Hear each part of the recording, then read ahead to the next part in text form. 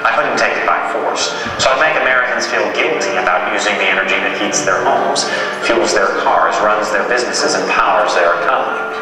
I'd make cheap energy expensive, so that expensive energy would seem cheap. I would empower unelected bureaucrats to all but outlaw America's most abundant sources of energy. After banning its use in America, I'd make it illegal for American companies to ship it overseas. If I wanted America to fail, I'd use their schools to teach one generation of Americans that their factories and their cars will cause a new ice age, and I'd muster a straight face so I could teach the next generation that they're causing global warming. When it's cold out, I'd call it climate change instead.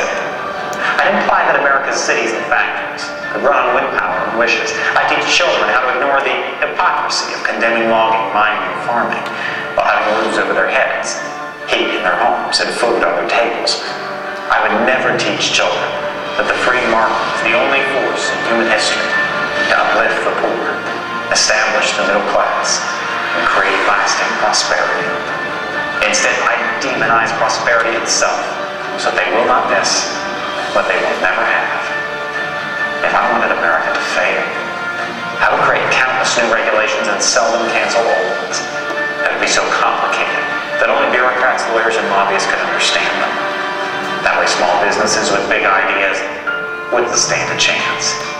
And I would never have to worry about another Thomas Edison, Henry Ford, or Steve Jobs. I would ridicule as flat earthers those who urge them to lower energy costs by increasing supply. And when the evangelists of common sense try to remind people about the laws of supply and demand, I enlist the sympathetic media to drown them out. If I wanted America to fail, I would empower unaccountable bureaucracy seated in a distant capital to bully Americans out of their dreams and their property rights. I'd send federal agents to raid guitar factories for using the wrong kind of wood. I'd force homeowners to tear down their own homes built on their own land. I'd make it almost impossible for farmers to farm, miners to mine, loggers to log, and builders to build.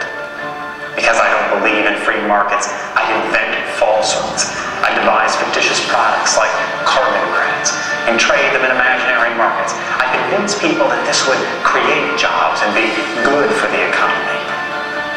If I wanted America to fail, for every concern I invent a crisis, and for every crisis I invent a cause, like shutting down entire industries and killing tens of thousands of jobs in the name of saving spotted owls. And when everyone learned the stunning irony that the owls were victims of their larger cousins and not people, it would already be decades too late. If I wanted America to fail, I'd make it easier to stop commerce than to start it, easier to kill jobs than create them, more fashionable to resent success than to seek it. When industries seek to create jobs, I'd file lawsuits to stop them, and then I'd make taxpayers pay for my lawyers. If I wanted America to fail, I would transform the environmental agenda from a document of conservation to an economic suicide pact. I would concede entire industries to our economic rivals by imposing regulations that cost trillions. I would celebrate those who preach environmental austerity in public while indulging a lavish lifestyle in private.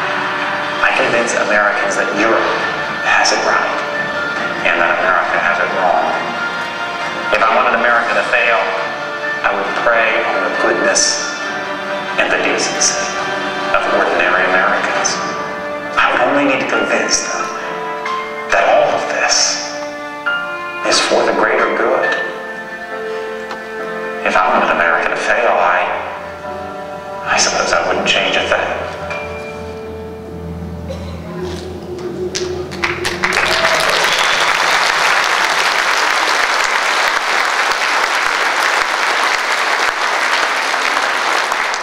So just a little snippet of what Senator Risch was talking about and what Damon was talking about, and one of the reasons that we decided as a sovereign state that we needed to step up, we needed to have a voice, we needed to have a say and a role in selecting our next president.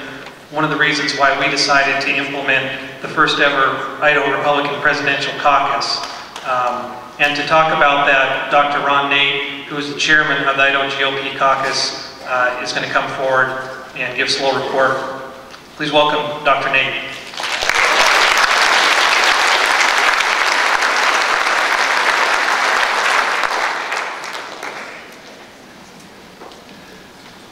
14 months ago, actually 17 months ago, I'm minding my own business as a co-chair of the Rules Committee at the State Central Committee meeting. And somebody proposes a rule about looking into a caucus. And less than an hour later, I find myself the chair of the Idaho Caucus Committee. And it's been a great ride. We put together a committee that had representation from each of the 7 regions around the state. We did a little research, and Norm doesn't know this at the time. I don't know if he did know this, but I wasn't a caucus supporter at the time. I thought, wow, we just closed the primaries. That might be a big bite to take all at once. But after doing just a little bit of research, we found out pretty quickly that it was a little, let me say, I was going to say silly, I don't know if that's the right word, but it seemed odd to us that we would have the most Republican state in the nation having a voice in a presidential contest so late after the nomination process had already been done. So we set about putting together a plan and seeing if the State Central Committee meeting or committee would want to put it together. And that was a plan to move up the date of selecting our nominee earlier in Idaho, and also making it a fairly big prize. In other words, structure it so there would be winner take all if there was a predominant majority that wanted a particular candidate, and proportional if it was close. And so that's what we did. We structured it to be essentially winner take all. And the credit for this really goes to the committee, the state party, and all the counties that put this together. There's a tremendous amount of work. The entire committee went about drafting rules, putting them together, hashing out changes, and did this in all 6 months. And then by the time we met in Moscow, we had a plan together, and the State Central Committee approved it. Since then, the state party has been absolutely stellar in helping put that plan into action. And the counties, I personally visited about 9 counties myself to talk about how a county would put together a caucus. And I learned more from them than they learned from me, I'm sure. That there were some great ideas coming from all the counties I visited, and even others that I didn't even visit. And I know that not all counties were on board at the beginning, but in the end, 44 counties put on a caucus. And a few stats about it. We had nearly 48,000 people vote in our first ever Idaho GOP caucus. 19 of the counties finished their work in 1 round. That means that more than half the counties went multiple rounds on their caucusing. 4 hard-working counties went 4 rounds in their caucus voting. They deserve a round of applause.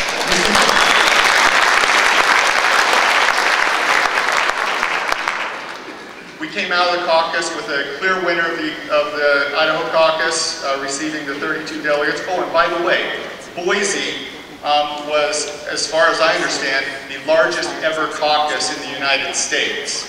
With over 9,000 participants in the caucus. I have a few mementos. Here's our ballot from Madison County. Julie Yamamoto gave me a coin today from the Canyon County caucus. Senator Brent Hill was kind enough to bring back a commemorative coin from the Boise caucus. And so there's a lot of new artifacts in the Republican Party for Idaho that are being built up. Maybe we should have a case at the Idaho GOP Central with all these little mementos coming together, because it truly was historic. For the first time ever in a nomination process, I looked up on the screen and saw CNN posting Idaho's results at a time when it mattered in choosing the President of the United States. Now, I don't cry, but I got a little misty when I went to a few campaign events and saw presidential candidates coming to Idaho for the first time in my memory.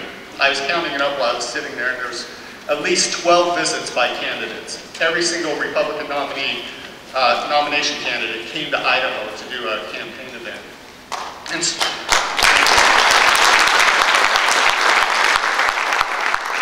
I think by all measures, we were operating on faith that the candidates would pay attention, but it turns out that it wasn't faith at all. It was the idea that if you have a state that's willing to do the work, to get the attention, to make a difference in the election, then the candidates will come. They want delegates.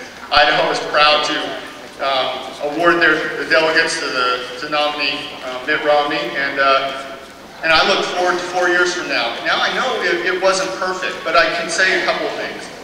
It was more perfect than Nevada's first time around. It was more perfect than Iowa. After all their years of experience, Idaho was more perfect than them. And you know what?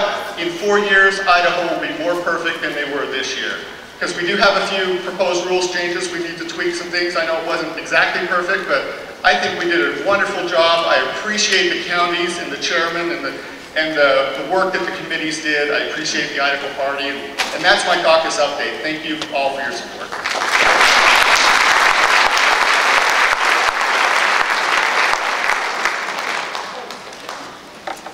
Nora reminded me, I forgot. Being passed down the rows now is the survey. We want to get some feedback from the convention about what you thought of the caucus, any suggestions for improvements on it. We want to make the caucus even better next time around. So thank you, Norm, for reminding me. Thank you.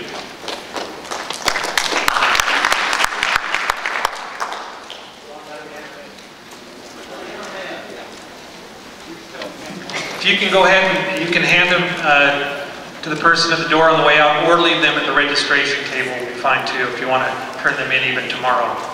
Appreciate all of the work, Ron, his committee, all the people that were involved in this. A lot of thought went into it. It was a true grassroots effort with a lot of leadership, and I can't tell you how much we at the State Party headquarters appreciate all the work that you did in all the counties. We know it was a tremendous amount of work, and it went off pretty much without a hitch, so thank you all.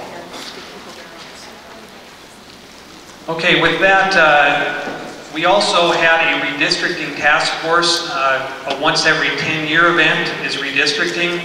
One of the things that I heard the loudest when I first came in as chairman and throughout the next couple of years was we want to be, as a party, more involved in redistricting. We want to give input into the process. We asked Steve Corey to chair that task force, and we had members from all of the regions. And their job wasn't over when redistricting was over, and I'd like Steve to come forward and give his report. Steve, please welcome Steve Corey and thank him for all his work.